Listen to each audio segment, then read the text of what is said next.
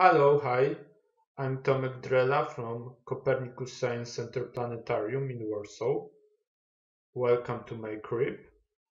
I would like to tell you about online concerts that we made few weeks ago under our dome.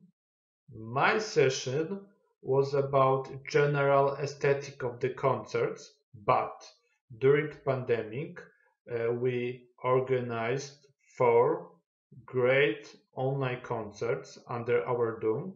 So I think it's a very interesting case. So I would like to share our experience. The concerts at the Copernicus Science Center Planetarium have been held so far every Friday at 7 p.m. In the current situation, we decide to maintain interest in the concerts by organizing four online concerts without audience participation. They took place a few weeks ago on selected Fridays, also at 7 p.m. We organized three piano concerts and one concert of the piano and trumpet duo. Two of them were classic concerts and two of them was jazz concerts. Each concert lasted about 15 minutes. The performances were streamed live on YouTube and were free of charge. We have a Yamaha Grandtouch 2 digital piano, so the sound during the concert was sent from instrument via a cable directly to the computer. We used three cameras filming each of the concerts.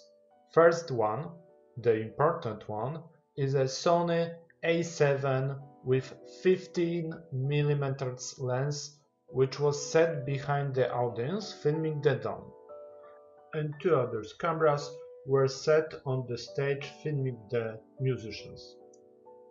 The image from three cameras was mixed by us live and sent using the OBS program to YouTube. To make each concert unique and to look good in the camera's eye, we decide to combine live visualization in the Digital Sky 2 program and renders with laser projections.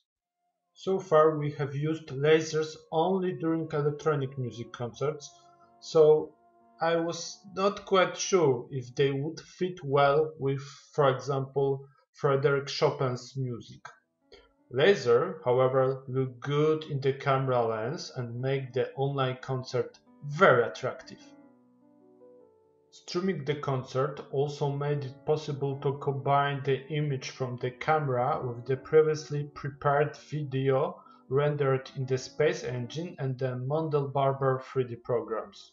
And so, for example, when we flew to Mars during the concert, in the stream we intertwined the image from the dome with the previously prepared flat screen visualization of Mars. We did not use a star projector during online concerts because unfortunately it does not look as effective in camera as in real life.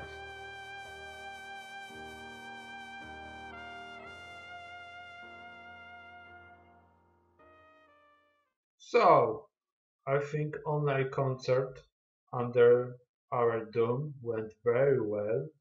What I would change today is the concert start time. I think 7 p.m. for the online concert is a little too early. I think 9 p.m. will be better. But now, I invite you to see a short clip from the online concert, short clip from the concert of Łukasz Ojdana, great Polish jazzman.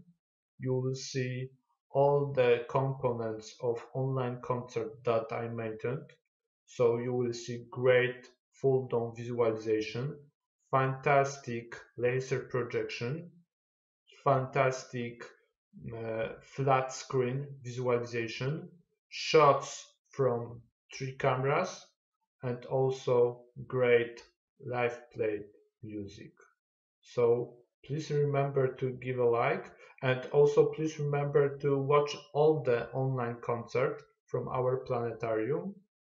And if you have some questions about organization of an online concert, please ask me.